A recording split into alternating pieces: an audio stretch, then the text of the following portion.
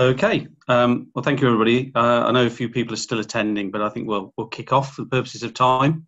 So thank you for joining us on our second COVID-19 business continuity planning webinar. The aim is to provide some updates on this ever-moving feast. And so today I'm going to cover some updates on the job retention scheme from the government. Then I'm going to hand over to my colleague Greg Taylor, who's going to cover funding, and then hand over to Alison Horner, who's going to cover tax deferrals. And then we're on hand, obviously, for any questions that people want to pose as we're live as well. So without further ado, just to provide an update, so since the last webinar, the government issued some updated guidance on the job retention scheme on Saturday morning. So very kind of them to send some stuff through at 9:20 while I was trying to do some stuff in the garden. But it was quite welcome information that they've sent through. And they have clarified a few burning issues that people weren't sure about. The first and most important is a call of action to any employer who isn't currently enrolled for PAYE Online.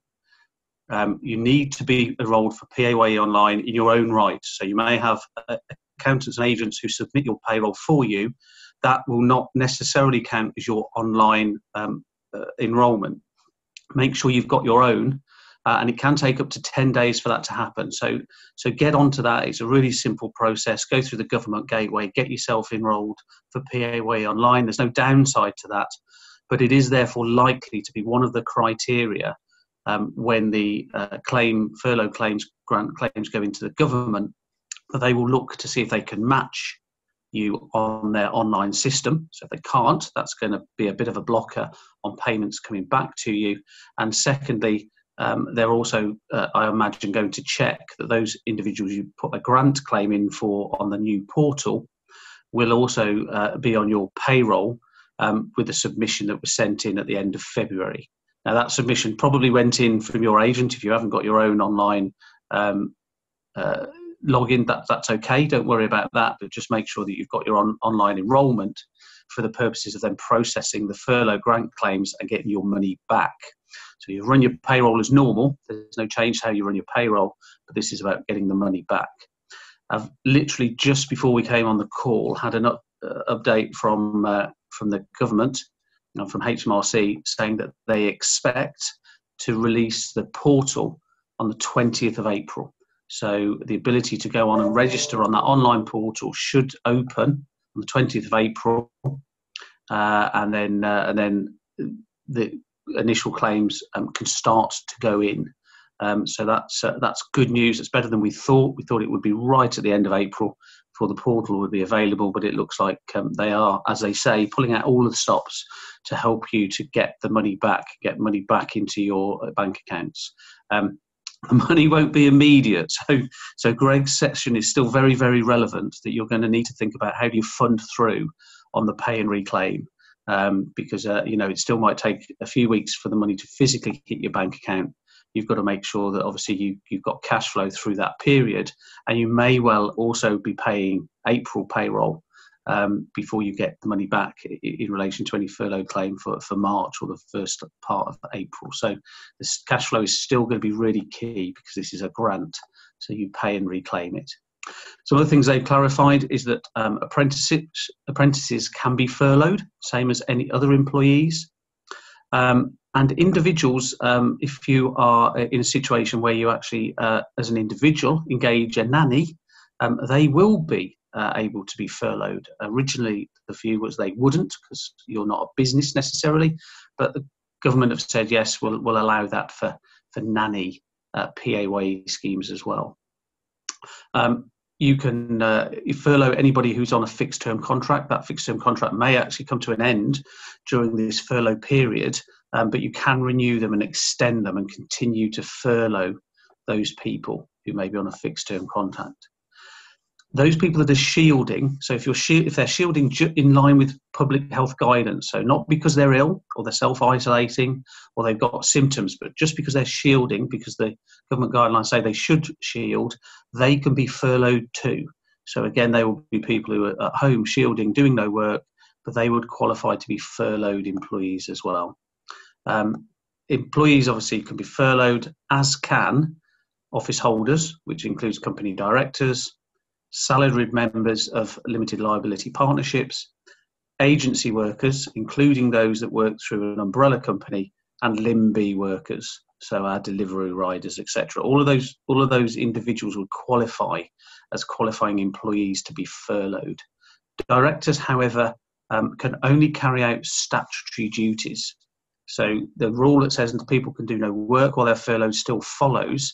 Obviously, for a director, there may be some statutory things that they have to do, but that would be very, very limited. So filing your accounts or doing things with Companies House certainly will be okay. Anything outside of that would be quite difficult. You must have informed the employees individually in writing that they're being furloughed. So if you haven't done that already, you need to do that. Ideally, they should be agreeing to that and sending you an agreement form back. And that then is your record. You keep that record on file for up to 5 years. So that gives you an idea that when this is audited, after we're through all of this, that HMRC will be taking up to 5 years to do audits and check you've done the right things with the documentation, with the right people, with the right amounts, and obviously clawing back where you haven't done that.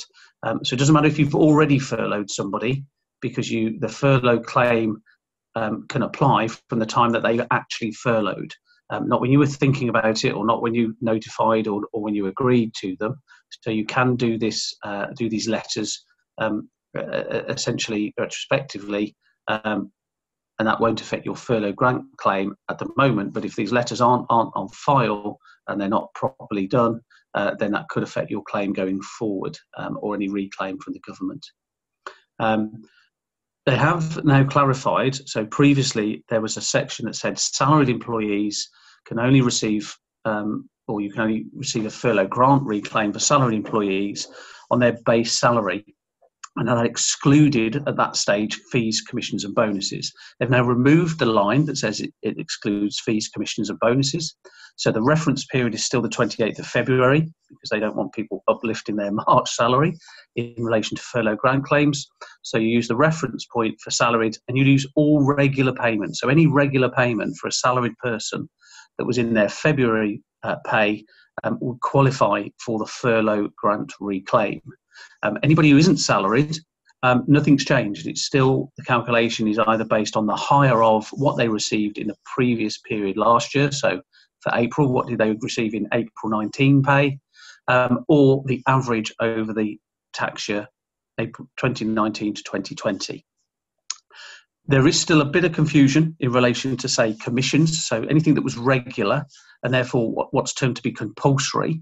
So regular commissions people receive every month can be included in those calculations, but anything that was not compulsory and therefore discretionary, so such as one-off bonuses, annual bonuses perhaps, they shouldn't be included. But anything else that was regular, so any other regular monthly fees, overtime, commission, bonuses, can be included in the calculation to get to the 80% furlough pay with the £2,500 a month cap that could be reclaimed by employers. It isn't clear yet whether for a salaried person you would look to use the base salary for February and maybe the average commissions over the year. That is something that's being clarified. But what is clear, for salaried people, you can use what went through the payroll in February as a minimum. The grant will be prorated, so you can obviously claim for an employee if they're only furloughed for part of a pay period. They clarified that, but I don't think it needed any clarity. I think there was an expectation that that's what would happen. But the employee still needs to be furloughed for a minimum of 3 weeks. You can rotate employees on and off furlough, but that needs to be for a minimum 3-week period at a time. Claims can be started from the time somebody finishes work, which I said, and all the regular payments. The furlough grant claim does not include anything that went through payroll that was benefit in kind or salary sacrifice related. But what the HMRC have said is that COVID-19 is a lifestyle event. So therefore, you can make changes with employees' agreements to their salary sacrifice arrangements because of COVID-19. So that might help them going forward. They might have more net pay to take home if you adjust some of their salary sacrifice arrangements during this period of time. So that's a lifestyle event that helps you to make a change for existing things that are through salary sacrifice, and therefore one would expect it's a lifestyle event when we're through the other side of this, so that you can perhaps reverse back to where you were after that date. If contractually allowed, your employees, you can allow your employees who are furloughed to work for somebody else. So not just voluntary work. Clearly, they're only allowed while they're furloughed to do voluntary work for you or training. So nothing that provides services or makes money for your business. So pretty much not very much at all. But they can do voluntary work for other people, and now they can also do paid work for other people. So you may furlough somebody, and they would also be allowed to go and get a new job, perhaps doing some picking and packing at Tesco's. Other supermarkets are available, so that they can get some other money from somewhere else, even while they're furloughed and working for you. So those are the things that are updated that were certain on. Some other things that are either unclear or just haven't been addressed. Anybody who started for you after the 28th of February, there's still no movement. They just can't be furloughed. Obviously, there's still no change to anybody who left you between, say, the 28th of February and the 20th of March when the furlough grant scheme was announced. You can re-engage them. Obviously, all sorts of employment law considerations. If you were to re-engage somebody that had left or you'd made redundant, but anybody that started for you after the 28th of February and by virtue of not being on the February payroll, can't be included in a furlough grant claim. No change on that. Holidays and bank holidays are still to be clarified. The government advice refers everybody to ACAS, and ACAS reverts everybody back to the government. So it's really unclear if during the furlough period, if people, which will cover bank holidays clearly, and maybe some areas where individuals take holiday, annual leave, whether that's payable to them at 100%, but you can only reclaim 80%, or whether it's payable to them at only the 80% rate. That it's just not covered at the moment, and everybody is batting away the answer to that one.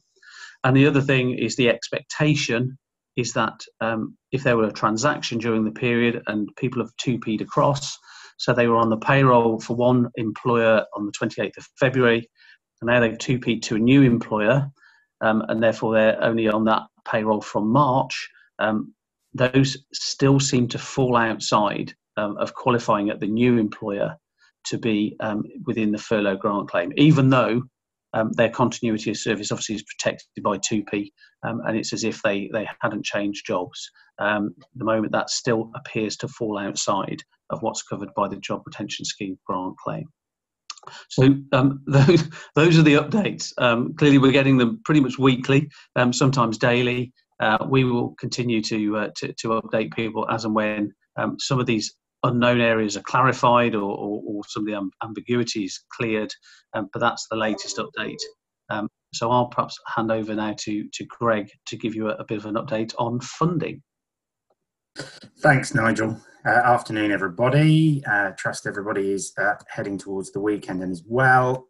Just to give you an update on where we are in regards to the CBIL scheme, and obviously there was an announcement towards the end of last week as well about a larger scheme.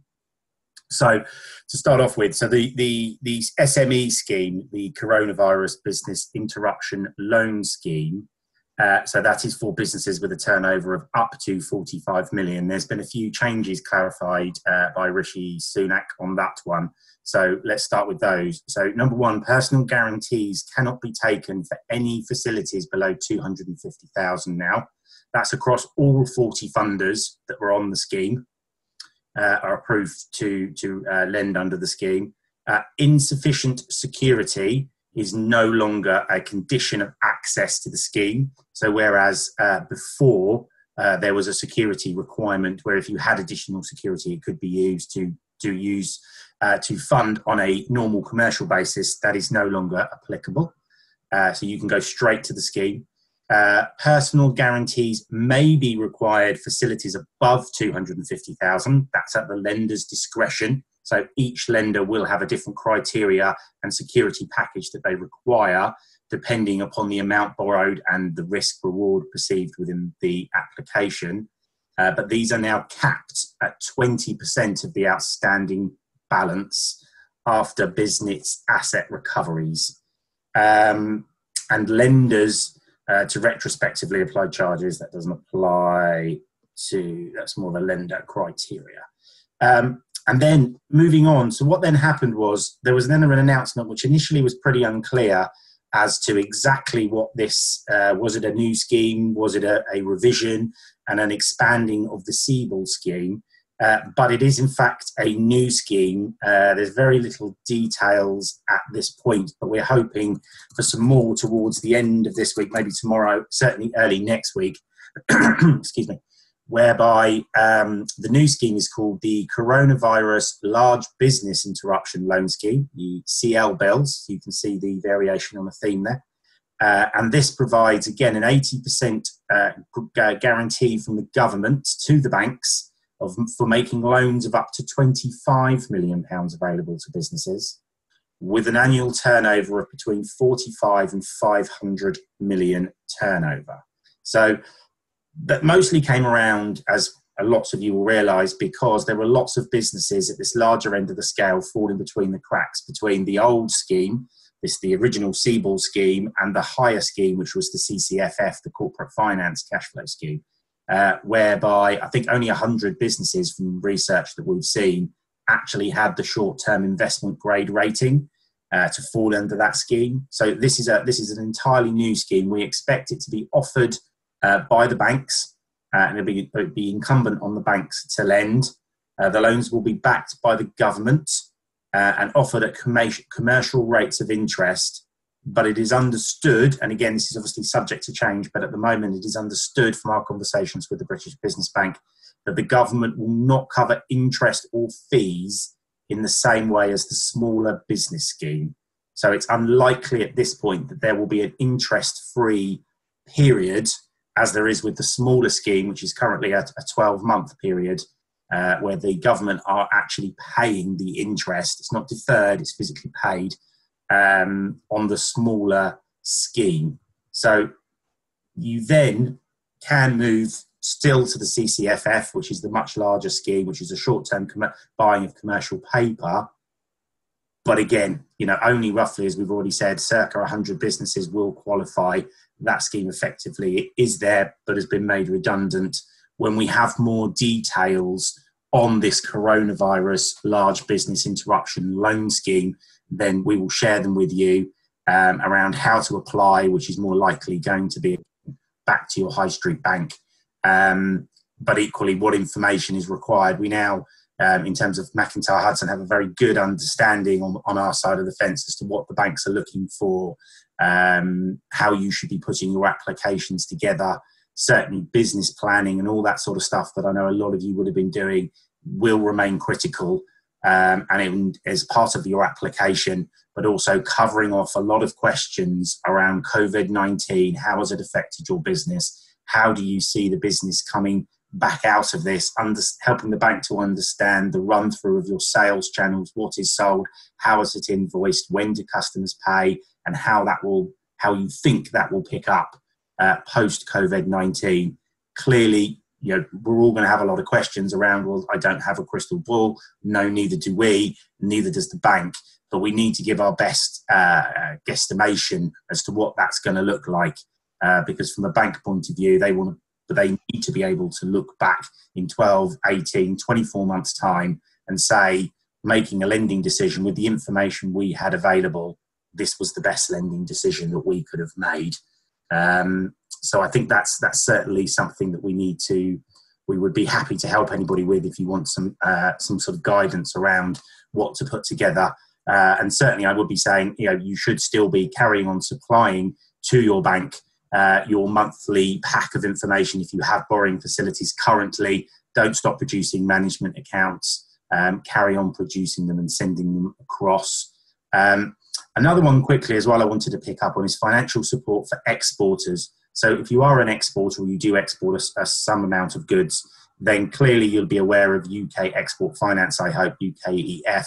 The website is really good and there is specific help in respect to COVID-19 for exporters around certain facilities for facing disruption or late payment. There's a export working capital scheme, also for getting paid and helping to recover cost of fulfillment. There's an export insurance policy, a direct lending scheme facilities, and also 4 billion of capacity to support UK export firms exporting to China. Do please check out the UKEF website for full details of what you can do and what you may be eligible for in terms of that. Moving away from the government schemes, clearly, there are still lenders out there that are lending on a commercial basis. So if you do get turned down on a CBILS application or on the higher scheme at some point, again, we'd be delighted to have a look at it and just judge from our experience, our professional experience, whether you have a case that we can take back and appeal to the bank, or whether there may be some other form of finance that potentially we can direct you towards to try and help you get through these difficult times. They are difficult for everybody, and we want to make sure that we can get as many people through the other side of this all together as we can. So if we can help, we'd like to do so. Happy to take any questions, but with that, I'll hand over to Alison. Thanks, Greg. Just to recap everybody about VAT deferrals, as you know, there is the automatic deferral for any business that is on a 02, 03 or 04 VAT return. So that VAT return has to be submitted and you need to pay back the VAT amount to HMRC by the 31st of March 2021. So whilst everybody is waiting and hoping to get all their funding sorted, this represents a really good cash flow benefit for all VAT registered businesses. But what happens if you can't submit your return? We've had this question a lot, and the temptation is to not submit the return at all. But obviously, to get the benefit of that cash flow and to get the automatic deferral, you need to submit that VAT return. Now, in exceptional circumstances, HMRC allow businesses to submit an estimated return, but it is necessary for the business to get permission from HMRC before they're able to do that. We've had a few calls with HMRC and found that they're strangely resistant to this, and we don't think that is correct. So what we are recommending to businesses who genuinely cannot get their VAT return in on time because they can't get into the office, because their staff are furloughed, etc., we do recommend that you contact HMRC either by web chat, keep the reference number, and keep obviously a screen print of your conversation with HMRC, or by writing to them to tell them that you are intending to submit, you are going to be submitting an estimated return, and that you will correct the differences on your next VAT return after this period. So, as with everything to do with these deferrals, you really must make sure that you do this before the due date that your VAT return is due to be submitted. Moving on to a little bit of comment about import VAT, because we've had various questions about import VAT, because as people who import will know, there's a really big payment up front in order to get your goods cleared through customs. For those businesses who've got a duty deferment account, the good news for you is that HMRC are happy to discuss with you time to pay arrangements on a month-by-month basis, because it's important to know that import VAT and import entries are not covered by this automatic VAT return deferral scheme. So again, if you have a duty deferment account, please do call customs. They don't want you to cancel your direct debit, so you really must contact them well in advance of the direct debit being taken. So really, for anything in April, you need to be contacting them now to ask for time to pay for that import VAT. This only applies to businesses with duty deferment accounts. It doesn't apply to businesses who use an agent to import their goods. So really, that is a commercial conversation, unfortunately, with your agent well in advance, because you don't want your goods being tied up pre-customs clearance, where they're going to incur penalties and charges for being stuck on the port. PAYE, just to recap, that again, HMRC, it's not covered by the automatic deferral until next March 2021. So important to speak to them before your due date of your PAYE submission to arrange time to pay. We found them to be very helpful at agreeing an automatic 3-month deferral. On that note, I'll hand back to Nigel. Thank you. That's great. Thanks, Alison, and thank you to Greg as well for your update. I was just going to just cover off a question that's come in that might just be worth dealing with online. So the question is: can we recover the employer's NI and pension contributions if the job retention scheme payment is under £2,500 per month per employee? So the short answer is yes. You're allowed to claim the gross, whether that's the 80% is capped or not capped at the £2,500, plus the national insurance on that furloughed gross amount, plus the 3% employer's pension contribution on that furloughed amount. Clearly, you can pay top-up payments, but they won't form part of your furlough grant claim. But to the extent you're putting through the gross pay, whether that's capped at the 80% or capped at the £2,500, that plus the national insurance on that, plus the employer's statutory pension on that, is what you can reclaim. What you can't reclaim, I'm afraid, is the apprenticeship levy. So that's still something you're going to need to pay for as an employer yourself. That 0.5% is something that will still be due, and you can't reclaim that back. Somebody needs to be furloughed for at least 3 weeks. So clearly, if you've given them notice already that was perhaps for less than 3 weeks, change that notice to make sure it is 3 weeks, and that will be fine. So just notify them again. Obviously, Alison's covered how the interaction, I suppose, with deferral of any PAYE tax and NIC liabilities that are due on these amounts that are covered. So that's a deferral situation, and I think that covers the question that came in. Just wondering from the panelists, are there any things we haven't covered that you wanted to sort of chip in and cover off now before we close the webinar?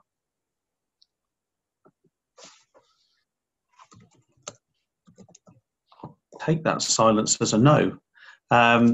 So thank you, everybody. Thank you for attending. I hope you appreciate that. This was always going to be shorter. These are updates, and we plan to do further updates, and obviously to cover what's changed from the last webinar. These webinars are recorded, so they are available after the event. So the first webinar that we did is available, and the recording for this webinar will be available as soon as we can. So look out for that. Which is likely to be sometime tomorrow now. But anyway, thank you all for participating, and thank you to the panelists for their updates. Thank you.